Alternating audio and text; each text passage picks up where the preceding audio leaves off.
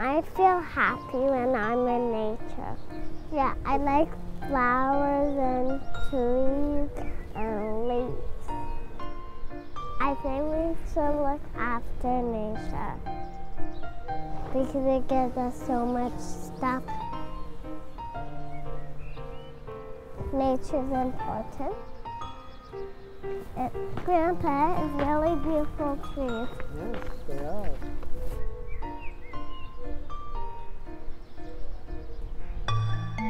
One of the common myths that is on the street about conservation authorities is that they all got started after Hurricane Hazel. Can you tell us a little bit more about how they actually did get started well in advance of Hurricane Hazel? Conservation Authorities Act was passed in 1946, and that was a post-war initiative of the government of Leslie Frost. But the first two conservation authorities was the Asable Valley Conservation Authority and the Etobicoke Authority, both created in 1946. Between 1952 and 1956, when the authority ended, the Humber Valley Authority, they had expanded their programs, and we acquired Albion Hills, and it was the first conservation area in the province of Ontario. But the reason for the Asable Valley Conservation Authority and the Etobicoke Authority starting early is both of them had major flood problems. But both of those authorities ultimately developed comprehensive conservation programs for the whole watershed, not just flood control. The watershed that was impacted the most was the Humber, where the majority of the damage and most of the loss of life was, and it was pretty well throughout the whole watershed. I can still remember being down by the Humber River at Old Mill and looking up in a tree and thinking, why is that car up in a tree? And that was when I realized how high the water had been and the velocity of it. In all honesty, it broke Dad's heart, really, to see that all of those lives had to be lost. I think you're right. I think we've either, again, by design or just been very fortunate in terms of the leadership. I think having the right person in the right place at the right time has allowed us to grow the way we have. And I think it's been very fortunate to have, you know, the forester and a get it done kind of guy like Ken involved right from the very beginning, you know, which kind of set the foundation for the authority. And then we've kind of grown, and you're now taking it to a whole new level as we move into the future. Sometimes there are too many foresters, but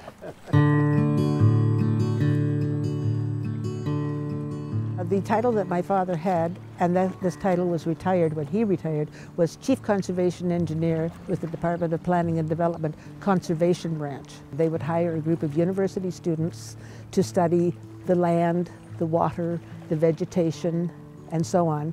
The information would all come back, and then over the period of the next year, 2 years probably, they would then write a conservation report, which then Dad would present to his minister to present into the Ontario Parliament. He knew how to handle politicians. I think he probably ran into a lot of opposition as various things were presented, but he didn't give up. This was the whole thing. He kept going back at it, and he would go back at it. Richardson's skill, his real skill, was nurturing the local people to take the initiative to do work in their watershed. Richardson really is the father of the Conservation Authorities of Ontario, no question about it. The tasks that we face in environmental stewardship are just much beyond the ability of any one person or any one organization. And so working in partnership is just absolutely essential. Let's start with the fact that a ravine or a river or a valley, they don't really understand the concept of municipal boundaries. I mean, they're not aware of where the boundary is between sort of Toronto and York region or Toronto and Peel. It's not on their radar screen. And so, you know, I think that the notion we would have a table, a place, where everybody who's affected by and who affects through their activities and decisions these precious natural assets would sit together and actually plan together and actually pay together, you know, is vital. I mean, I'm actually astounded when you see how well it works as a model. The idea of working across municipal boundaries is really, really critical. Municipal politicians tend to focus on what they can control and what impacts them. And by going on a watershed boundary, you get outside of those lines and actually realize that what your neighbor's doing impacts you profoundly. Right. What you're doing impacts your neighbors. And if you work collectively for the broader good and a bigger perspective, it is so much more effective in terms of accomplishing what a conservation authority set out to do. Despite the differences in sizes of conservation authorities, with some as small as 5 to 6 staff and some as large as TRCA with well over 400 staff, we're still one family. I've always enjoyed the relationship with the TRCA because they've always been there. You know, almost 40 years ago when I started to practice, the Conservation Authority was right there at issues. I've always thought of them as, you know, there's a water department and a sewer department and a transit department, and TRC is in the green infrastructure business. And there's millions of people who live here, and they need that. They need the green infrastructure. Evergreen's been working with the TRCA for 25 years. It's been the full life of the organization, and the working relationship has involved planting events across the ravine system of Toronto, and also the magic of this particular site, an asset that technically is owned by the TRCA, and a partnership we formed with them about almost 15 years ago now to try to make sense out of this old industrial complex. The way I know Brian and my relationship with the TRCA really sprung from a collaborative effort to create Trees for Life. So I'm the volunteer chair of Trees for Life and the Highway of Heroes Living Tribute. My connection with the TRC is a bizarre one, just because I'm from the arts and culture world. We were doing great big projects at Harbourfront outside. A lot of these artists were interested in the environment, but interested in it in a different way. So I contacted Brian Denny at TRCA and said, we'd really like to do a project with the TRCA. The Waterfront Toronto's been involved with the TRCA ever since its inception back, 13 years ago. I think when you look at building great cities and complete communities, looking after the natural environment's a normal part of that and an important part of it. So we've been involved in projects right from day one with the TRCA as our partner. So we do urban designs, we do urban revitalization, and part of that is how do you look after the natural environment, and we bring in a partner who has the expertise to do that, and TRCA have been that great partner. The partnerships that we've had over the years, I have several really good examples of working together to find solutions on development problems, or low impact development is one example of us moving forward and finding ways to improve the environment. Yeah, there's been a lot of positive work. We've had our challenges, of course, but as long as we work in that framework of trying to find the solution and community build, we're happy to work with TRCA. The relationship between the Region Municipality of York and the Toronto and Region Conservation Authority is a long-standing one. We share like goals for creating healthy, safe, and caring communities. Do I agree with everything TRCA says? No. Do they agree with everything I say? No. But do we work well together? Yeah, I think we do. And I think our staffs in your department and our departments work well together. So I've been very aware of TRCA for many years. When I was Director of Architecture and Urban Design in the city, back in the era of David Crombie, John Sewell, and Art Eggleton, of course, we worked with TRCA. More recently, the competition for the Lower Don, the Don River coming into Toronto Harbour, had major involvement with the TRCA over floodproofing, naturalization, and so on. Right from the beginning, Parks Canada and the TRCA clicked. And I think we saw in each other that similarity in mandate, in mission, the types of employees that we have, and the type of work that we do. And I think above anything else, TRCA and Parks Canada share a passion for the environment in which we work. We share a passion for the communities in which we're working, and we have extremely wonderful, dedicated employees. We do have very dedicated staff, and I'm finding that more and more each year. They're young, they're active, they're committed, They're out there with their boots on, so to speak. And I think that's one of the reasons that we do get things done. I think staff at TRCA too, they probably put in another half a week dedicating their time to work outside of their workplace. Right.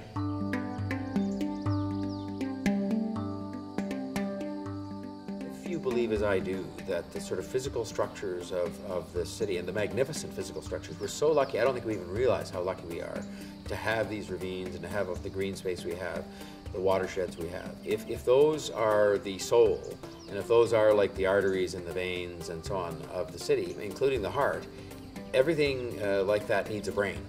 And the brain is the Conservation Authority. The brain is where people sit and make decisions. They use data, they use science to sort of actually make decisions about how to protect all of this, how to, you know, where the line is drawn in terms of how much you can use it without hurting it, and give people fair access to it. So it's the brain of the natural environment of this region.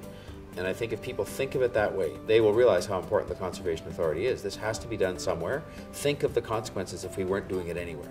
The TRCA is a sort of behind-the-scenes, honest broker partner in so many relationships.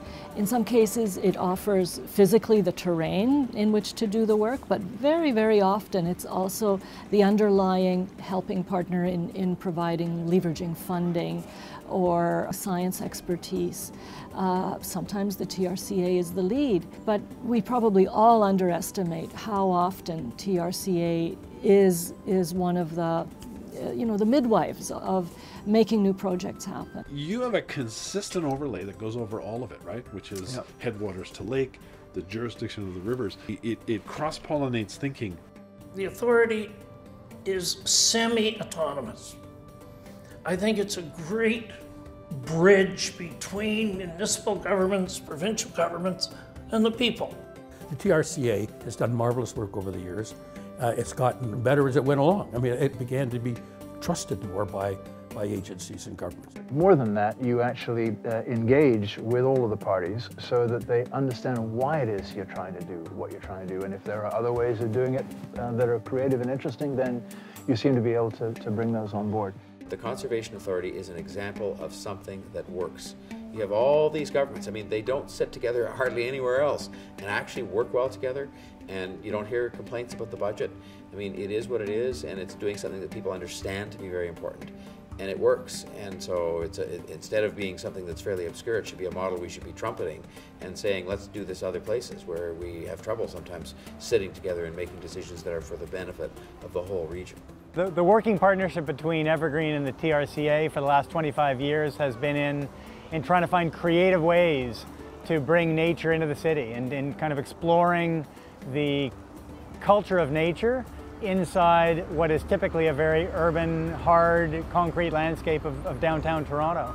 And that experiment has been incredibly rewarding. It's been an amazing series of successes, you know, periodically failures, but the fact that the TRCA has had the courage to test ideas, to be creative and be bold with ideas has meant that our partnership's been fantastic.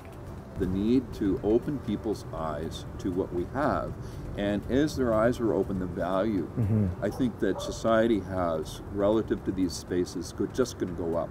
The more we experience it, the more we value it. The more we value it, the more willing we are to protect it. So I think it really fits in well with the overall revitalization of Toronto's waterfront. And we call it revitalization on purpose because it's not about real estate. It's about building quality of life. It's about building an environment that allows us to attract the talent for the next century, that keeps us competitive as a city and a country and a province. So all that fits together to make a higher quality of life. And the TRCA's component of that, its addition to that, has been very valuable. I think TRCA has also been a leader in terms of identifying best management practices, working with the development sector, similarly working with the agricultural sector. The other thing I think that TRCA has excelled at is working with the multicultural community and tuning their programs to working with the variety of cultures that we have in the city of Toronto. And again, we talk about how TRCA is a leader in that, and I think that they're starting to be able to demonstrate to some of our other conservation authorities is that if we want to continue to educate people about the work that we're doing, we've got to look at all different cultures. Yeah.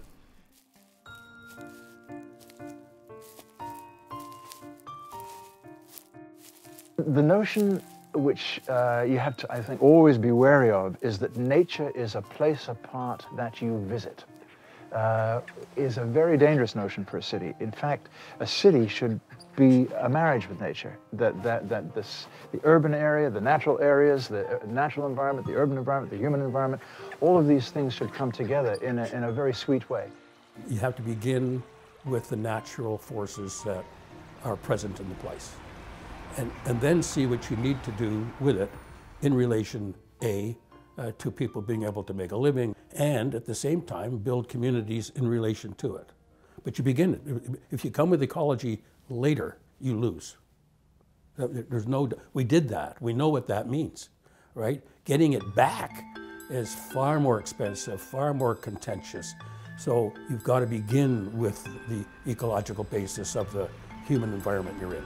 A livable city is a challenging thing to define, and everybody has their own definitions for it, but for mine it obviously incorporates a strong dose of nature as a primary ingredient in the design and ongoing kind of function of a city. But it also includes a lot of room for citizen participation in the evolution of the city. We're an urban culture in Canada, and we're an urban culture emerging globally. So the role of organizations like the TRCA, and Evergreen for that matter, is central to the idea of sustainable cities and livable cities in the future. This is what's really required to make this city livable, this kind of network of partnerships and networks of volunteers and people who work, usually tirelessly and without any credit, for the betterment of the city. And one of the issues is, and that's why we were interested in doing these exhibitions, the public think this just all happens, or they think the government does it. Well, the government's involved, but I mean, they don't understand the organizations like TRCA and other organizations who are actually working to protect these places for us.